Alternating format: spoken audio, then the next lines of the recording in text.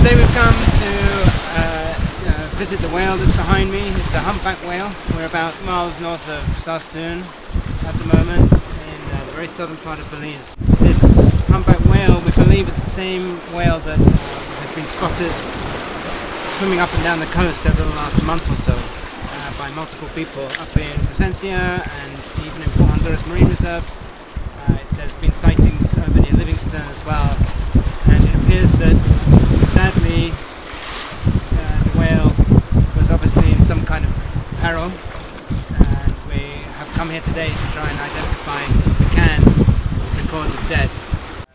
So what we've done today is take skin samples and blubber samples and muscle samples, and they will be used to do genetics analysis and to try and identify where this whale is from and maybe other whales that it might have been part of a group of.